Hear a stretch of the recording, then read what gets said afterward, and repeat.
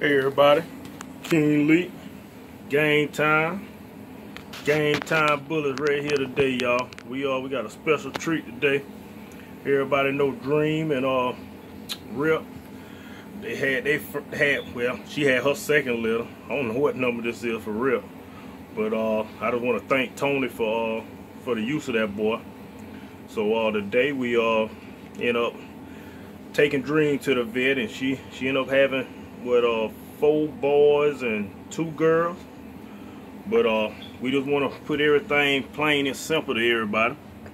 As of right now, these pups are not for sale until I pick which one I want and Tony pick his. Then we'll go on to seeing which one's gonna be available. Only thing we taking right now is maybe names on who might want to get in on it. But Malik gonna show you a quick overview of all of. Malik, you can start out. You want to? Let me see. That's a little boy right there. All try.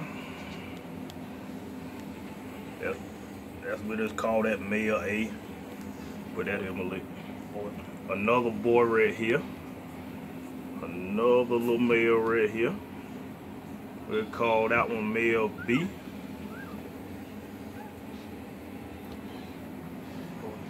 Another boy. This is gonna be male C right here. That's male C.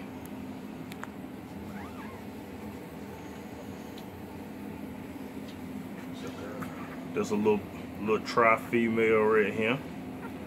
That's a little tri-female right there. And that's the second girl right here.